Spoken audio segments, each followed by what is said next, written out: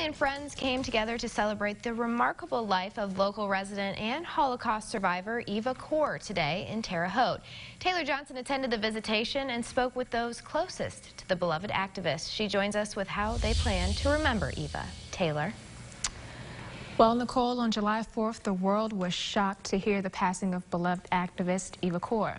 But for those who knew her best, the pain is so very close to home.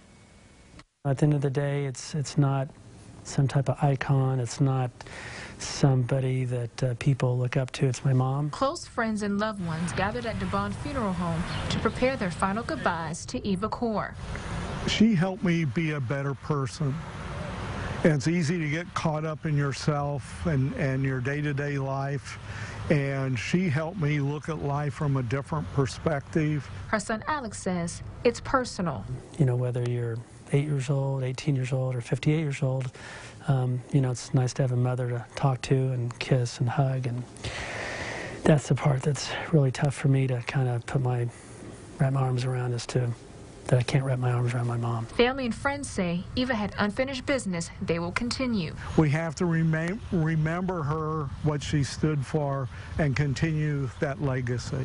So I think for people that want to learn what happened and maybe some of the lessons that my mom has, you know, been teaching the world, I can at least make sure that people are aware of those lessons and maybe motivate people to get more involved than they currently are. Most of all, they say there's so much that will keep Eva's memory alive. She's so much more than just a survivor that forgave. I think she was someone that had a great sense of humor. She was a great mother to my sister and I. She was a great motivator. She wasn't without fault, like all humans. You know, she wasn't perfect. And I think she had a real passion to educate the public about her experiences, and more importantly, how those experiences could be turned into lessons and challenges for people to move forward in this day and age. Dancing a dance of joy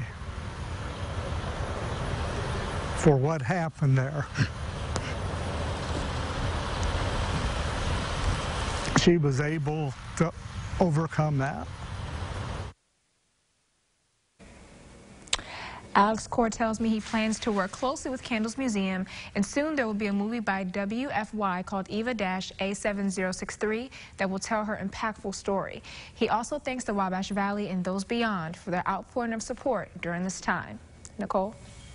Well, thank you for that touching story, Taylor, and it was great to see our friend Bob Bruce get to speak about his friend Eva. We have an entire page on our website dedicated to Eva Kor and stories of her that we have covered over the years. To see those stories, go to mywabashvalley.com.